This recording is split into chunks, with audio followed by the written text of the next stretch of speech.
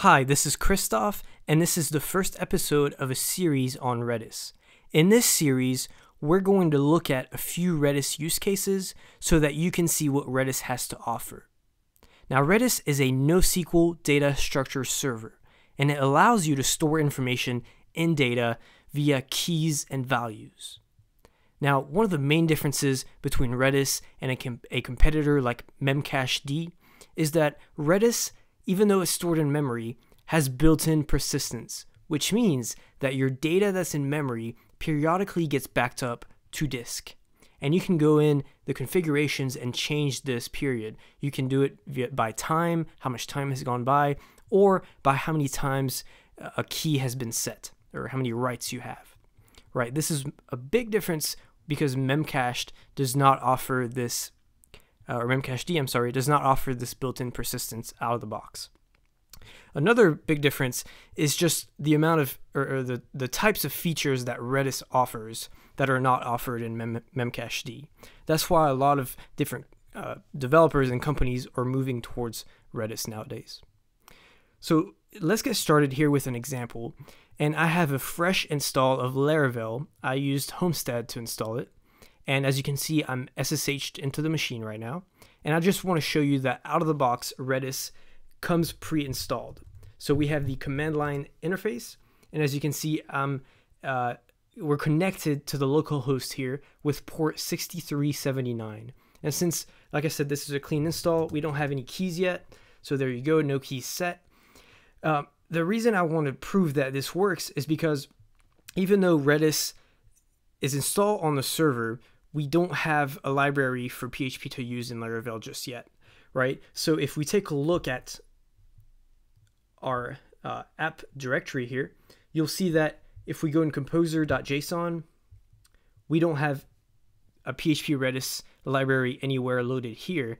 And so if we tried to access Redis right now, it would not work.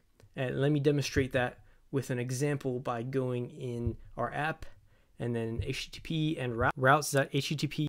All right, and this is the default routes that came with Laravel 5. And so if we go to our page and we look at it,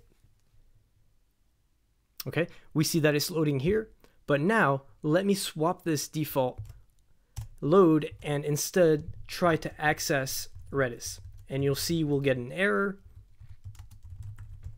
because we still have to install our library. So what I'm going to do is I'm going to try to access it and just try to print the result.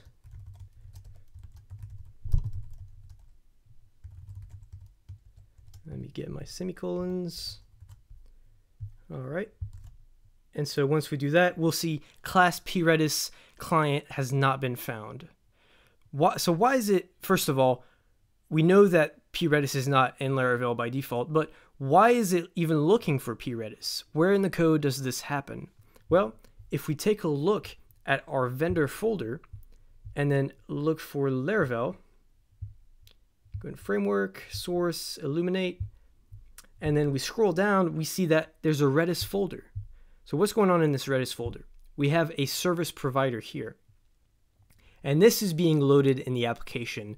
And as you can see, even if you're not familiar with service providers, don't worry about it. However, I highly recommend that you check out the documentation on it because service providers offer a lot of powerful features. But anyway, what I really want you to look at here is this block of code right here.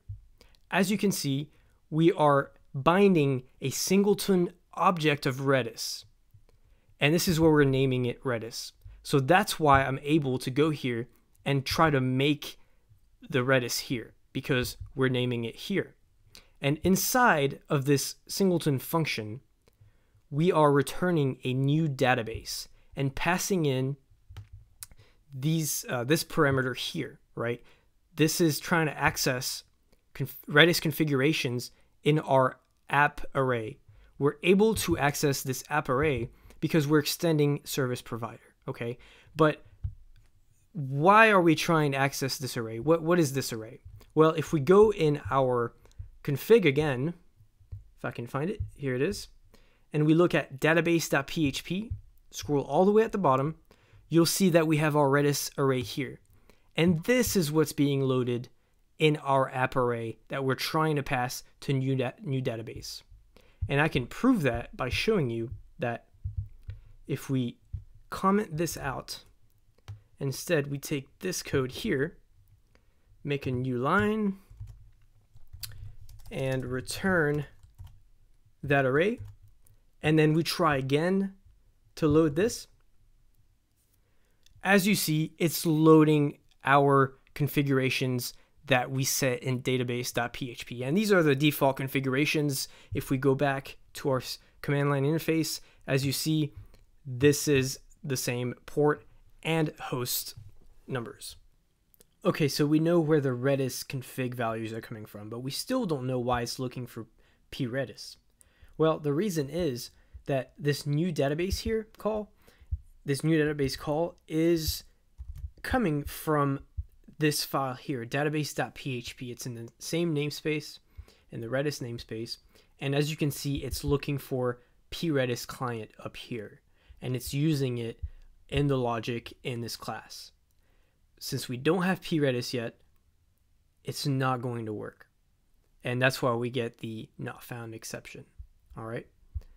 So now we know what's going on behind the scenes, but we still need the PHPRedis library, because this PHPRedis library is going to allow us to communicate with Redis on the server using its different functions in PHP. PHPRedis is not the only option. There's also one called PHPRedis. The difference between the two is that PHPRedis is coded in PHP, while PHPRedis is coded in C. That means that you're going to see a drastic performance difference between the two, PHPRedis being a lot more performant. I haven't personally tested this. However, I've seen plenty of tests that show a drastic difference between the two. And if you plan on having a large scale application with a lot of concurrent users, a lot of traffic, you need to use PHPRedis. So why is Laravel loading PHPRedis by default? That's because PHPRedis is frankly a lot simpler to set up. It doesn't require as much. We can just put it in Composer and it works. While PHPRedis has to have a little bit of different configuration. And we'll go over PHPRedis in the next screencast. But in this screencast, let's go ahead and load PHPRedis in our composer.json file. It's very simple. All we have to do is add it in the require block. So we're going to do PHPRedis. All right, let's give that a try.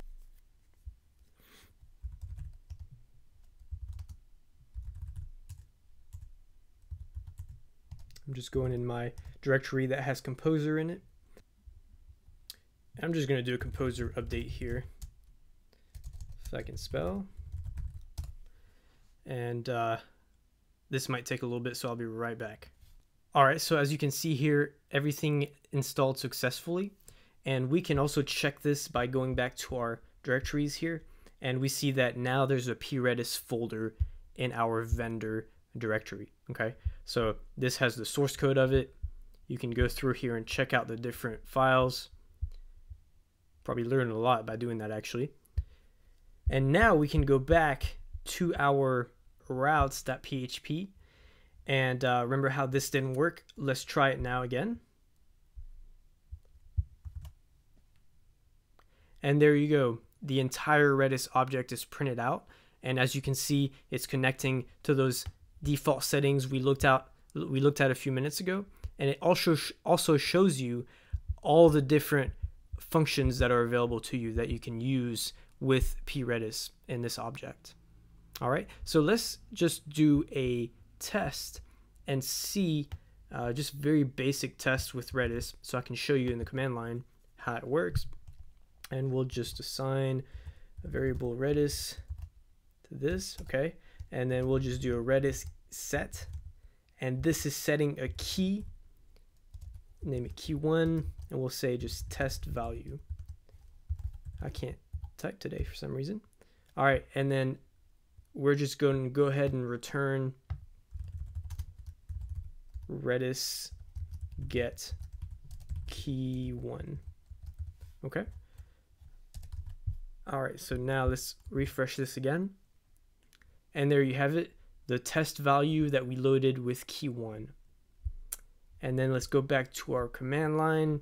And if we go back in the Redis command line interface, we do keys to the star lists all the keys, and then we can do key 1, and there you have it, the test value associated with key 1.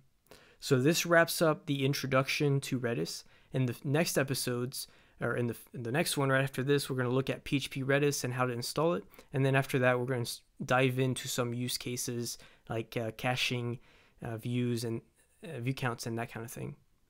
Thanks for watching.